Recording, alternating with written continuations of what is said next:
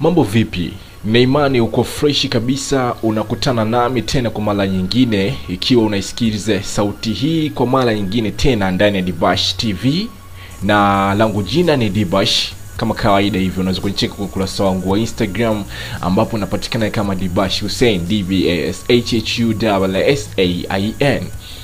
Leo bwana nimekuletea story hii ambayo iliwahi kutrendi siku za nyuma, lakini mpaka hivi sasa watu walikuwa hawajafahamu swala hili kama lilikuwa ni la kweli ama ilikuwa ni uongo. Ila ukweli ni kwamba Diamond Platnumz aliwahi kumfukuzia Menina muda mrefu hadi kwenda kujitambulisha nyumbani kwao, lakini Menina alikataa kabisa kuolewa na Diamond Platnumz. Ukweli wote uko hapa. Menina kwanza ni mwigizaji wa filamu za kibongo na MC pamoja na muimbaji wa nyimbo za kibongo ambaye alianzia safari yake ya muziki katika shindano la kusaka vipaji hapa Tanzania lilijulikanalo kama Bongo Star Search.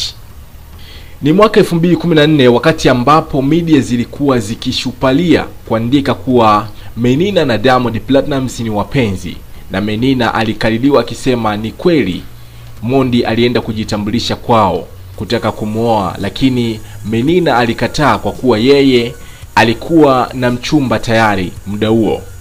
Lakini jambo la pili ambalo Menina alilitaja kama sababu ya kukataa kuolewa na Diamond, alisema kwamba alikuwa na mheshimu sana Wema Sepetu ambaye kwa muda huo alikuwa ndiye mpenzi rasmi wa Diamond Platnumz. Na jambo la tatu, Menina alisema kwamba yeye na Mondi hawakuendana, yani walikuwa hawaendani kabisa kimuonekano, ndio sababu kuu aliyoitaja kabisa kwamba asingeweza kuolewa na Diamond Platnumz. Ingawa media zilishupalia kuwa Menina na Diamond Platnumz wanatoka kisirisiri, japokuwa wao walikuwa wanaficha, lakini Menina na Diamond walikuwa wanakana jambo hilo katika media hizo na kusema kwamba wao hawatoki kimapenzi. Lakini baada ya muda mrefu kupita, Wema Sepetu aliibuka na kuwaumbua wawili hao, yani Menina na Diamond, kuwa ni waongo, huku akisema kwamba ni kweli walishatoka kimapenzi. Na aliyasema hayo wakati alipoulizwa na Global Publishers kama anaweza kuolewa na Diamond Platnumz ama hawezi. Na Wema alijibu kauli hii hapa kwa kusema kwamba ilikuwa zamani, sio kwa sasa hivi, kwa sababu Nasibu nimekaa naye sana kwa muda mrefu kama miaka 2 hivi. Namjua vizuri alivyo na hawezi kunisumbua sana, kwa sababu mimi nilimwacha siku nyingi za nyuma kutokana na tabia zake. Nilimwamini, lakini matokeo yake alikuja kutoka kimapenzi na Menina na meseji zao nilizibamba. Kwa hiyo hata awe kwenye ndoa hawezi kubadilika, huyo yuko hivyo hivyo tu. Mwisho wa kunukuu maneno ya Wema Sepetu aliyozungumza wakati akiojiwa kuhusiana swala la kuweza kuolewa labda na Diamond Platnumz.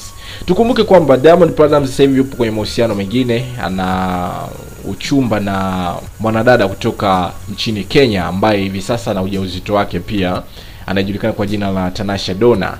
Lakini zimekuwepo story mbalimbali zikisema kwamba Diamond Platnumz ni kawaida yake ya kuwachukua wadada mbalimbali ambao wanaibuka ni maarufu, anakuwa nao katika mahusiano na mwisho wa siku anaachana nao, yani anawabwaga. Ingawaje kwa sasa hivi Diamond Platnumz yeye anasema kwamba ametulia sana kwa Tanasha Donna na hana mapepe yote. Wewe mwenyewe una maoni gani kuhusiana na swala hili? Hapa dondosha comment yako, lakini pia unaweza kunicheck kwa ukurasa wangu wa Instagram kama nilivyokuambia hapo awali, ambapo napatikana kama Dbash Hussein, DBASHUSSAIN. Ila usisahau kubofya button nyekundu ya subscribe iliyoko chini ya video hii hapa, kisha uweze kubofya alama kengele ili uweze kuwa unapata taarifa kila ninapoweza kuingia update yote mpya. Tukutane tena next time.